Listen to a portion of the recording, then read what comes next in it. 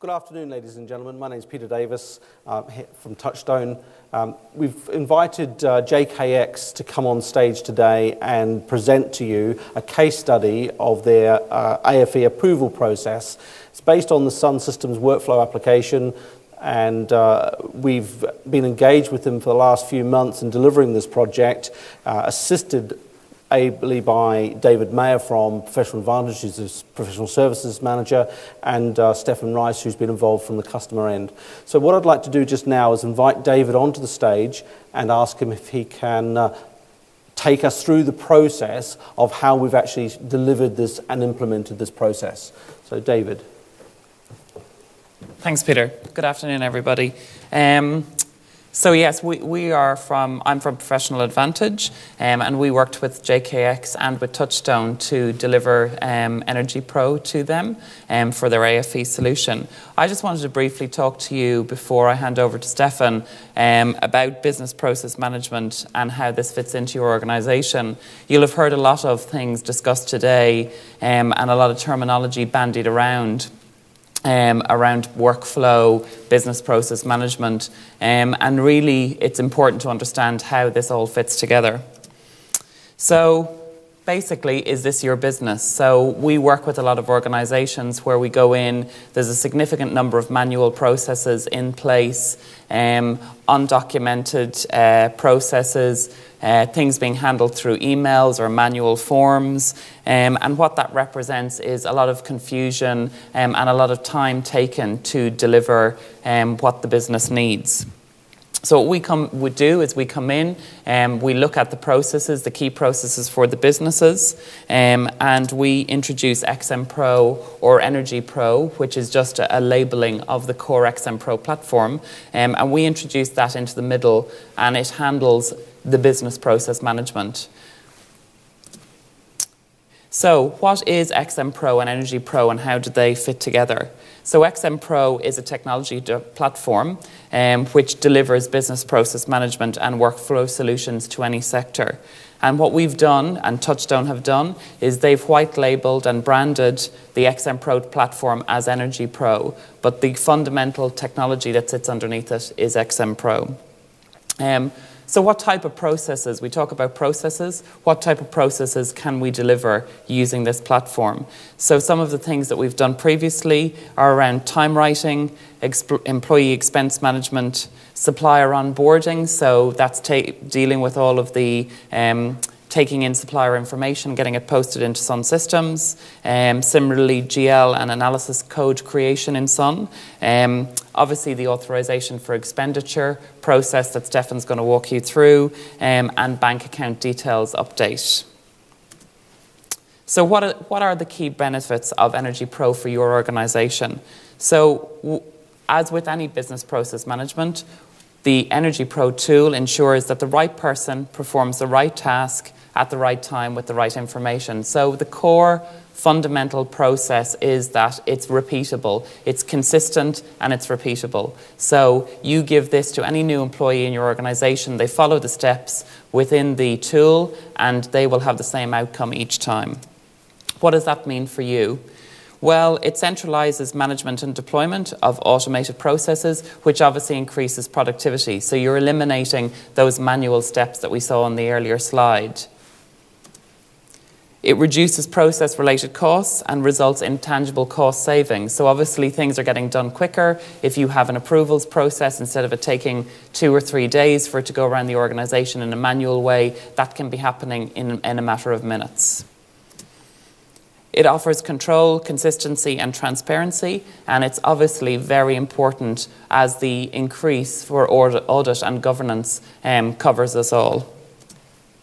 It enhances the user experience, delivering consistent, easy-to-use process applications. So as I said, a new user can join your organisation. As you'll see when Stefan demonstrates, even with a complicated process like AFE, the tool is very intuitive and really helps the user understand. So it's very light from a training perspective.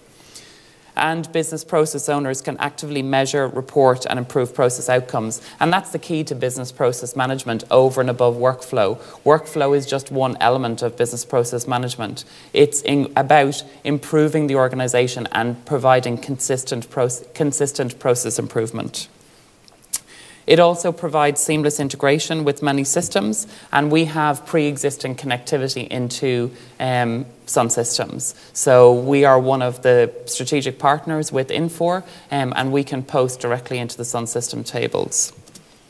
And finally, it provides a variety of delivery methods, including web, mobile and MS Outlook. So you can have processes that need authorization. If users are out on the road, they can just log in on their BlackBerry or their iPhone, and they can approve processes irrespective of where they are.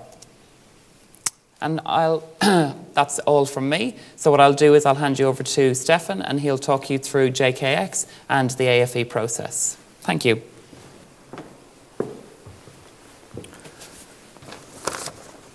Good afternoon. My name's Stefan Rice, and I'm the System Accountant at JKX Oil Gas plc. We're a FTSE 250 company listed on the London Stock Exchange with our head offices based here in London. We are an oil and gas exploration, development and production company holding licence interest predominantly in countries surrounding the Black Sea. Our main sites are in the Ukraine and Russia, but we do hold additional licence interests in Hungary, Bulgaria and Slovakia. We're currently producing in excess of 11,000 barrels of oil equivalent per day, and we're producing in Ukraine and Hungary and due to start production in Russia in the autumn. We have 600 employees approximately 600 employees in the Ukraine, approximately 150 employees in Russia and about 30 here in London. Over the last 4 years, our annual CapEx expenditure has ranged between $100 and $200 million. A lot of that has been spent in Russia. We've been using SunSystems now for the past 3 years. This was implemented with the aid of Touchstone at the beginning of 2008. At the same time we implemented Sun, we also implemented a lot of additional enhancement modules, including PM10, which we use for our budgeting, forecasting and reporting. We also implemented PA Cash Desk, Advanced Inquiry, Proactis, and most recently EnergyPro, which we went live with earlier this year. So why EnergyPro? We had a manual paper-based process for raising and approving requests for expenditure on capital items. This is what we term the authorization for expenditure process, or as is commonly known in the oil and gas sector, the AFE process. We had a number of issues with this process, and considering the amount of money that we spent, we had to address those issues. So I'll go through the issues that we were facing, and these are common with all manual processes. There was no single audit trail. There were multiple templates across the countries. It was difficult to ensure request originators were using the standard, most up-to-date templates. As a result, multiple templates were being used and submitted, and this resulted in inconsistent and sometimes incomplete information being received. There was no integration with our financial systems. The AFE code is a ledger analysis code in Sun, and the cost information we post into the budget ledgers within Sun.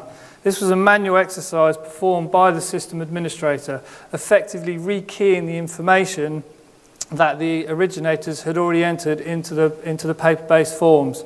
And sometimes the paper-based forms weren't received by the system administrator, so there was a delay in entering the information into our financial systems. And with any rekeying of data, there's always a scope for error. It increases the scope for error. The biggest frustration for our users was the length of approval time. It was often difficult to track down the approvers who were often travelling between the various different sites. So trying to pin them down and get the paperwork in front of them to sign and approve proved a lengthy process. There was also a lack of transparency for our originators. They never knew, or it was difficult to locate where their request was in the process, to enable them to badger that person to get the approval done and speed the process along. With all manual processes as well, there was no easy reporting method. And the last, but certainly one of the most important, it was difficult to ensure compliance with our policies and procedures. So we wanted a system that would address these issues in a structured format and that was easy to use. And we approached Touchstone, who suggested EnergyPro as that solution, with the added benefit, as David mentioned earlier, that it's not limited purely to the AFE process. So I'll now quickly run you through the process to give you a demonstration of the application itself so you can see it in action.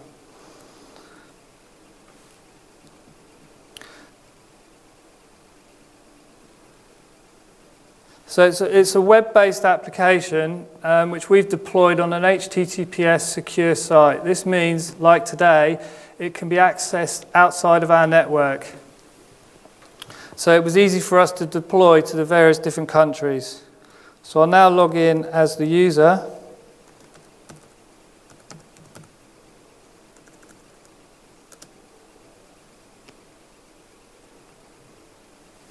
Okay, so the three main menus I'm going to take you through today are Tasks, Process, and Report.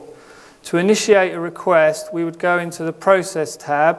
Now at the moment, there is only one process that we've implemented, but as I mentioned earlier, we are looking to expand on this. So to raise a new request, I'll go into AFE Request, New AFE Request. Now we have a few different types of AFE, but for the purpose of today, I'm simply going to raise an original request. So there's a number of fields that have popped up that we are now due to enter. There's different ways that you can populate these fields. There's either drop-down lists, a date selection from a calendar, or simply free text. Now the logic here is to complete the fields in sequential order, so you work across and down the page. Now the reason for that is because some of the values in the drop-down list are dependent on what has been selected in the earlier fields. So I'll start raising the request. So the first thing to do is enter a request title.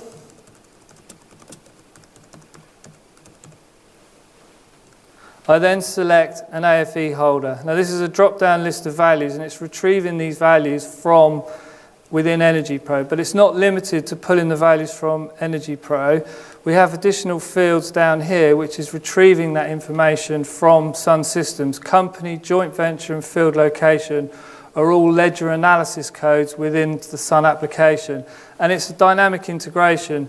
So if a new analysis code is entered into Sun, it will immediately appear within EnergyPro for the user to select. Now, as mentioned earlier, the list of values that the user has to select from is dependent on what's been selected in a previous field. So I'll just give you a brief demonstration of that. If I was to select the company BKN, I have a choice of joint ventures ranging from these different ledger analysis codes that have come from Sun. For purposes of today, I'm going to raise a simple request for JKX Services, and you'll see the list of values has now changed. So I enter a joint venture, and I enter a field. Again, these are ledger analysis codes from Sun. I'll then select the date the approval is required, which I'll select from a calendar. For the purposes of today, I'm going to select tomorrow and the date the project commences. I'll now enter an expenditure category. And again, if I select exploration, for example, I have a choice of these different activities. But for today, I'm going to choose fixed assets, non-oil and gas. And the activity listing has changed. And again, this is all maintained by us through an admin screen within XMPro. I'll select a department. These are again ledger analysis codes from SunSystems. And now I come down to the budget section. I have a choice of, I have three choices. If I was to select no, I would simply continue on with the request. I'm going to select yes. So additional fields have popped up where I populate the year and the budget number and the budget amount. If I was to select substitution, an additional field pops up which is the justification for that substitution. I'll just point out that with these fields, some of them are mandatory, and it's the asterisk against the field that denotes whether they're mandatory or not. So I'll select yes, I'll select a budget year, and then I'll select a budget number, a budget code. There's only one. And it's defaulted in the budget amount, and this is a non-editable field. Oh, bear with me.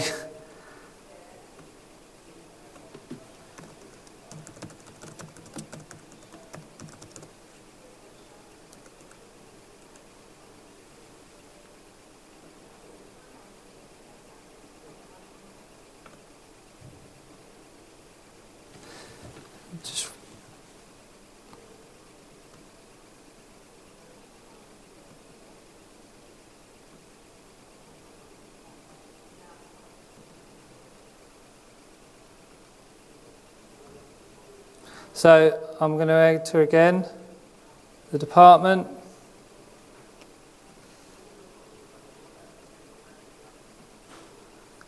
I'll select budgeted yes. I'll select the year. I'll select the budget code.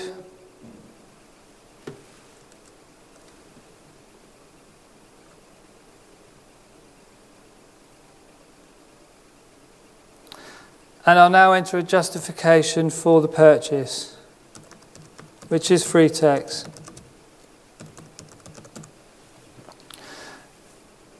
Now you'll notice a red warning flag has come up informing us that under our policies and procedures, the approval date should be more than 20 days from the submission date, today's date.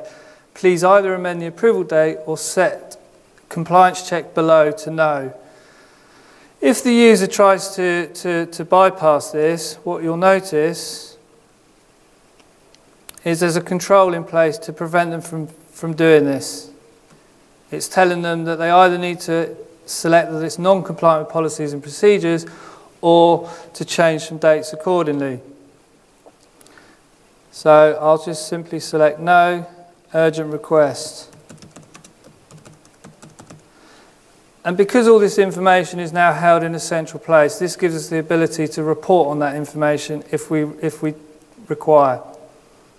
There is a link here to the policies and procedures which are then stored on the AFE server, on the workflow server, so that as and when we update those policies and procedures, we can simply save it back onto the server so that the users are always seeing the most up-to-date and recent policies and procedures. I'll now move on to the next stage of the process, which is to enter the cost information.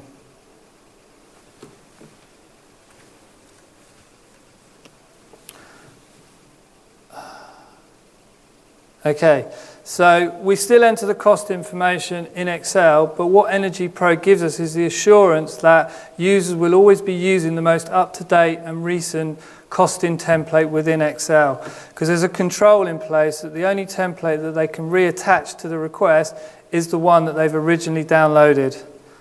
So you'll notice here as well that a request ID has now been generated. So I now download the Excel template.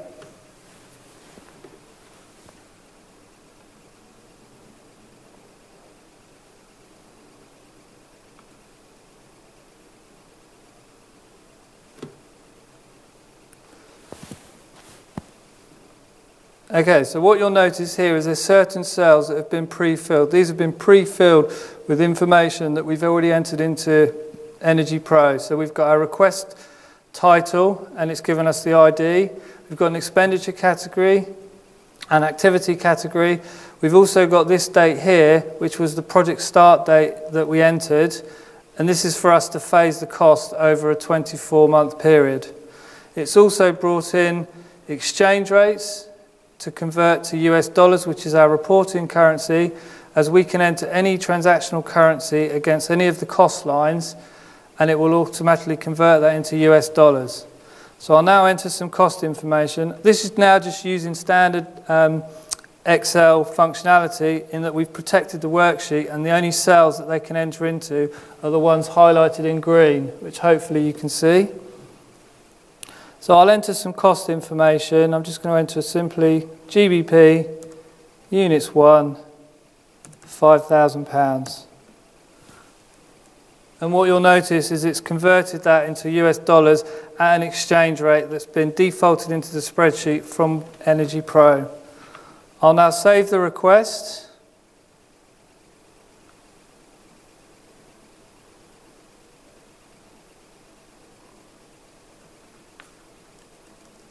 And you can give it any name that you wish and save it anywhere on your network. I'll now return back to EnergyPro and I'll reattach the cost breakdown template.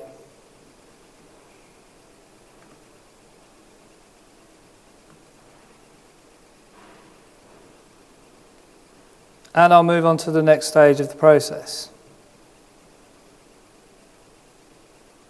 Okay, so this is an initial review screen, and all this information here is what's been entered in the screen that you saw earlier. It's also brought in the cost information from the Excel template here.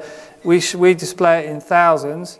If we click on these two sections down here, it basically gives you a summary of what's been entered in Excel. So as an originator, this gives you a chance to review that you're happy with all the information that you've entered. If you find anything's wrong that needs changing, for example, the cost you've entered the incorrect cost, it's simple and a quick process to go back into the template, and I'll show you now because it is very quick. I'll just update the costs. I'll add an additional row in for $3,000. I'll change the phasing, save the request, and then I'll come down here to re-upload the cost breakdown template, and I can reattach the same cost template because it's already established a link between the original one that was downloaded and this one I'm about to upload.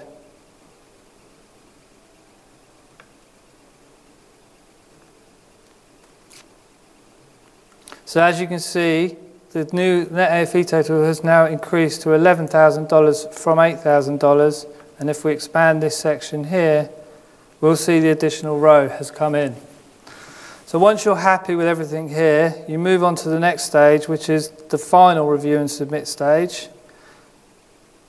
Now within this screen, you pretty much see what you saw on the last screen, so all the information that you previously entered, the cost information, but what it does give you is a more detailed financing section down here. So this is a high-level summary of what's been entered into the Excel template here and here. And then this section here is a financing history section where you can see all the requests that have been raised against the specific budget code. And it gives you a cumulative total so you can see where you are in relation to the budget.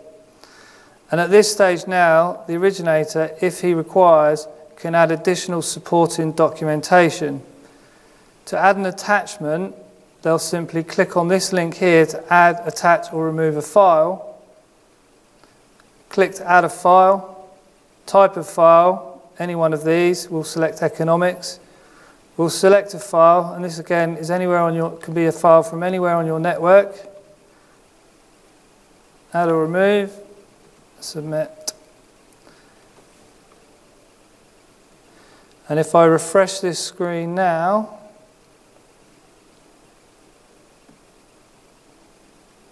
what you'll see is the economics has been attached, and it was attached by the person, Nick Arcas, on this date.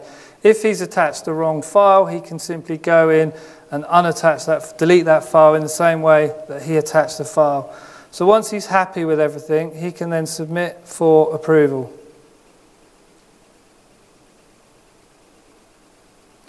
So this has gone to Sue Rivet for approval. We've got an approval matrix that's dependent on various different categories, such as company, expenditure category, whether it's budgeted or not, and the values.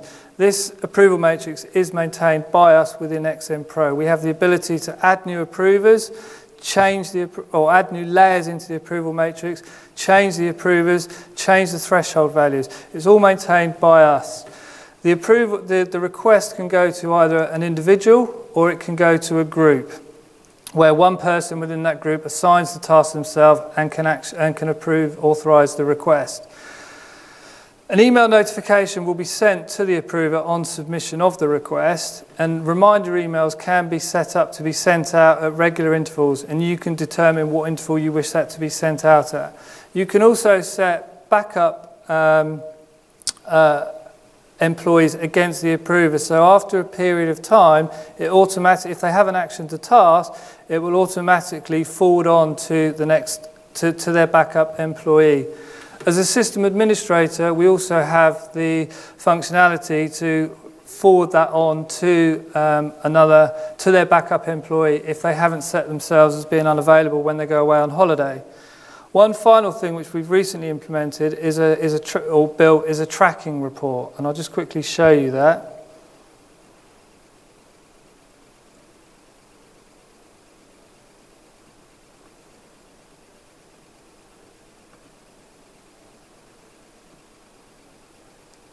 So here, this is the request we've just raised, 1249, and what this report is telling us is who it's currently sat with. So the user can see exactly where his request is within the process, and in order to push it along, can chase up that relevant person. If this was a group, it would give the group name here, and you have the option to tick on this button and the section below will display who the members are within that group, so you can chase someone within that group. So there's various different means within XMPro to help keep this request ticking along and therefore hopefully improve or speed up our approval times. So as an approver, after receiving the email, there is a link within the email so that they can access XMPro. They'll log into the application.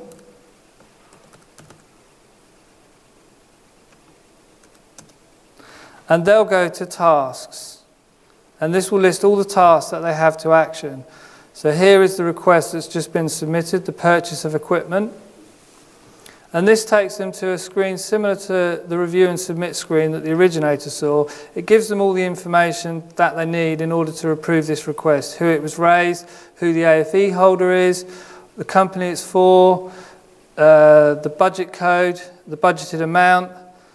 You've also got the financing section down here, so they can see on raising this request, it's taken the cumulative total up to this value against the budgeted value of that. Also within this screen, they can see the attachments that have been added, and they can open that file if they wish to see.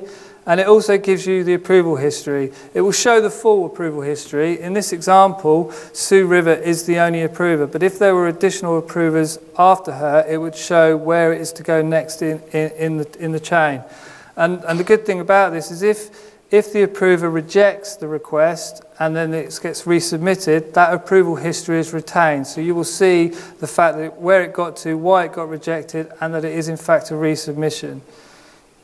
There's also a link to the Excel costing template if they want to see a more detailed breakdown. So the approver now has the choice to either approve or decline the request. If they decline the request, they have to provide a comment as to why, and on submission this will send an email notification back to the originator with the reason why it was declined for them to then action. But for now, I'm simply going to approve the request. And as Sue is the last approver, this then goes to the system administrator to push the button to integrate this information into Sun financials. So I'll just log in as the system administrator. And again, they'll go into tasks, and here is AFE request approved. Now I'm having to assign this task to myself. I'm a member of a group, so the first thing I need to do is assign and take ownership of the task. It's automatically generated an AFE number, so this has gone out to the Sun tables, identified the last AFE number, and then given it the next sequential number. We spoke earlier about the fact one of the problems with a manual process is there's no single audit trail. What we've now got is the full audit history which we can expand here, and we can see all the steps that this process has gone through. And if we want to, we can click on one of these and have a look at what happened within that process, within that step of the process. So I'll simply click to submit, and on submission of that will then feed the information into Sun Financial. So it will create the ledger analysis AFE code, it will pass the cost information into the budget ledger, and it will also send an email notification out to the originator and other people that you can define to tell them that the AFE has now been approved and what the AFE code is. We also add that AFE to some Sun data presets that we've got set up. So that, in a nutshell, is the product itself. We find it we found it to be a very intuitive application and very easy to use. We adopted a train-the-trainer approach, and the training that we've given to our users is very brief, and in some instances, particularly with the approvers, no training was given at all. They simply received the email, logged into the application, and then were able to just run away and approve the request. To date, we've raised about 50 to 60 AFE requests, and we've received positive feedback from the users, particularly around the length of approval time. And from a finance perspective, with all the data now stored in one central database, it provides easily accessible data for us to now report on. Thank you. Okay, thank you, Stefan. Thank you, David, for your presentations. I think you'll find that XMPro, EnergyPro is a solution that fits around SunSystems. It's a current and up-to-date modern solution. It integrates fully into the financial ledgers. It integrates into other business applications that you also may have within the business. And I think you'll find that as this becomes the standard and gains more traction, that XMPro, you'll see us doing a lot more work around this particular solution, and particularly delivering it around SunSystems. So I'd say thank you very much for your time. Hope you've enjoyed the afternoon, and I wish you all the very best. Thank you.